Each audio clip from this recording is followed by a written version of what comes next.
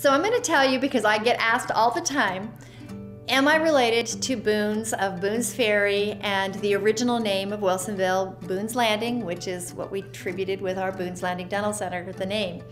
And the answer is sort of. Little history lesson here. Boones, the gentleman who founded Boones Ferry, which is what Boone's Landing was named after, was a grandson of Daniel Boone. He came out here from Missouri with his Chloe Boone, his daughter, and his son ended up running the ferry for many years afterwards. My family was related to him. My family would have been back in Missouri at the time, and there would have been sort of cousins.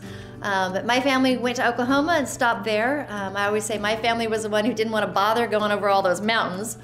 So I was the only member of my family who actually made it all the way out here many, many, many years later. So to answer the question that I get asked all the time, we are related, but only very distantly.